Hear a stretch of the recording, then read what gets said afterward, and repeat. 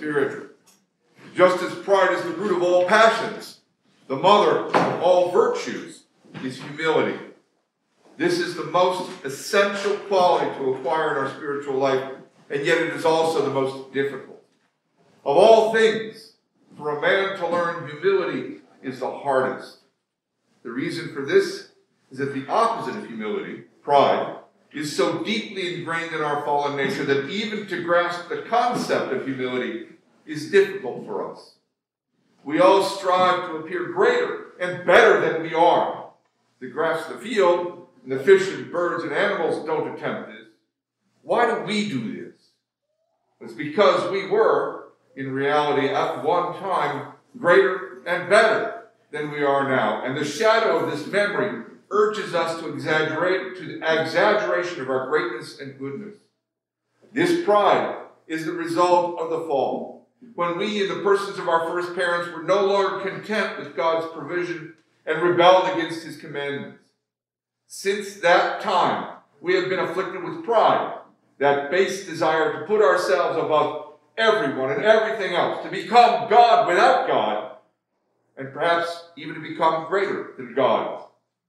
This is the foolish delusion under which we live, and it is that which makes humility so hard to grasp.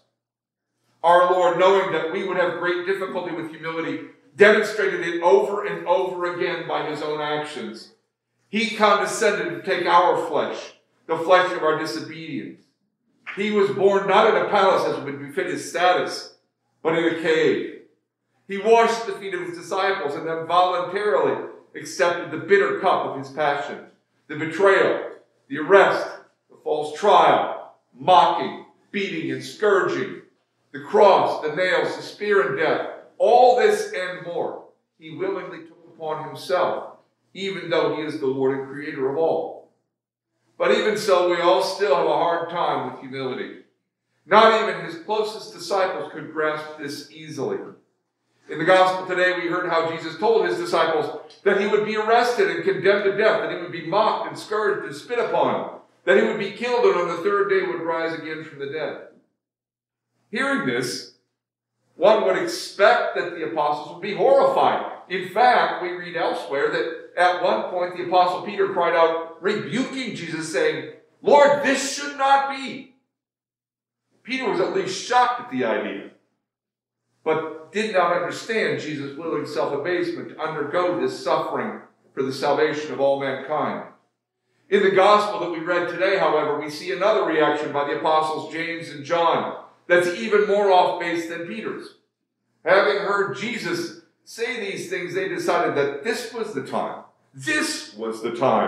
to approach him and ask to be given the honor of sitting at his side when he ascended into his glorious Messiah, thinking that this meant he would become king of Israel and throw off the yoke of the Roman overlord.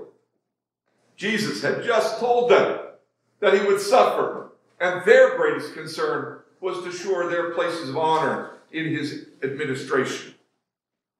The other apostles, when they heard of this, became angry with James and John, not about the inappropriateness of their action, but because they were upset that James and John were trying to get an unfair advantage.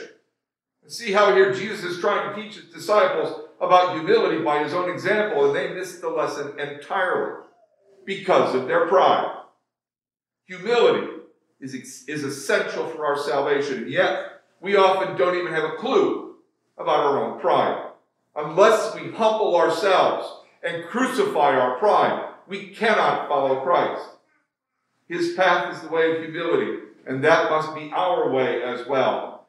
Jesus responds first by asking, "Can you drink the cup that I must drink? Can you be baptized with the baptism with which I will be baptized?" In this he brought to their attention the suffering of which he had just spoken, and they misread, and that they missed the first time, and indicated that if they wished to follow him, they would have to humble themselves as well. And then, to illustrate his point, he tells them, "Whosoever will be greatest among you must be the servant of all." In other words, humility is the central core of the kingdom of heaven. And if we wish to be raised up into the kingdom of God, we must first lower ourselves and acquire humility. We must strive not to be better than others, but to serve others. And this is a hard lesson of humility, but it is a necessary lesson. If we want to be saved, humble yourself. Give up your whole self and lay it on the altar as sacrifice to our Lord. Imitate the Lord Jesus Christ. He's the Son of God, the creator of the universe, the rightful king of all, and yet he set aside and submitted himself to the suffering and difficulty of incarnation. He who is pure and holy put on the soiled garments of our flesh, the prison garments of convicted and condemned rebels. He who is king and ruler of all accepted the life of a peasant, living in a land that had been overrun by foreign conquerors. He who made all that exists in its perfection constantly sought out the twisted and spoiled flesh of the blind, the lame, the deaf, the dumb, the demon-possessed, and the foolish, deceived slaves of passion, in order to heal them and correct the damage that they had done to his perfect creation. When men in their proud foolishness rejected him, accused him and crucified him, he humbly accepted all of this in order that we might be saved. If only we follow the same path of humility that he trod before us. Today we also remember St. Mary of Egypt. And in her life we see a wonderful example of humility in the greeting between Saints Zosimus and St. Mary. After finally catching up to Mary and throwing to her his own cloak so that she could cover herself in modesty, Zosimus threw himself on the ground and asked for her blessing. And she likewise bowed down before him, and thus they lay on the ground prostrate, asking for each other's blessing. And one word alone could be heard from both of them: "Bless me." After a while, the woman said to Zosimus, "Abba Zosimus, it is you who must give blessings and pray. You are dignified by the order of the priesthood, and for many years you have been standing before the holy altar and offering the sacrifice of the divine mysteries." And this flung Zosimus into an even greater terror.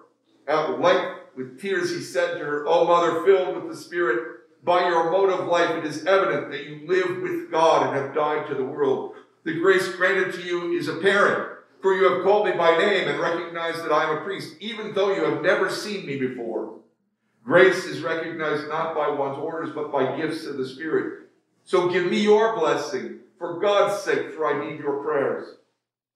Then finally, giving way before the wish of the elder, the woman said, Blessed be God who cares for us, for the salvation of men and for their souls."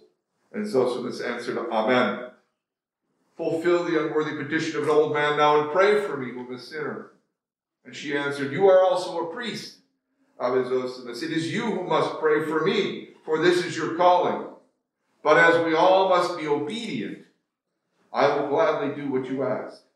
And with the words, she turned to the east, raising her eyes to heaven, and stretching out her hands, she began to pray. Here's an example of humility. Zosimus, who was a priest, who had lived many years in a monastic, and he lived many years as a monastic, and a quite well-known one, in fact. He humbled himself before a strange, wild woman of the desert. And even when she invoked his priesthood, he set aside that honor that he had been given before the obvious grace that she possessed. She, on the other hand, who had prayed in the company of angels, who had been taught by the Holy Spirit, who lived in the presence of Christ, set aside her own sanctity and humbled herself before Zosimus because of his priesthood. When he finally prevailed upon her to give the first blessing and to pray for him, she responded with a reference that we must all be obedient, and so fulfilled his request to pray. They became servants of one another by their humility. This is how we must meet each other. Rather than seeking to assert our own superiority, real or imagined, over one another, we have to humble ourselves and be obedient to one another. There is no place in the community of the church for pride, for exalting oneself, of considering oneself to be better than others. Anything that we have that might lift us above one another, wealth, possessions, talent, skill, worldly position, even any holiness that we might have obtained, is not ours, but is given by God. It belongs to him. And so we set all that aside And we stand before God together as servants of one another. We'll soon finish Great Lent and enter into the struggles of Holy Week. We'll have our feet washed, as it were, by Christ himself. We'll receive from him his very own body and blood. We'll be there as he is betrayed, arrested, beaten, mocked, and nailed to the cross. We will stand with his mother and watch him die. We'll take his body from the cross and place it in a grave, and we'll descend with him into Hades. Mourning the loss of our beloved, we will then be filled with the joy of his resurrection, and we will proclaim this triumph to the whole world. But we can do none of this if we do not first humble ourselves, destroy our pride, become the servants of one another, and follow him. In the name of the Father, and of the Son,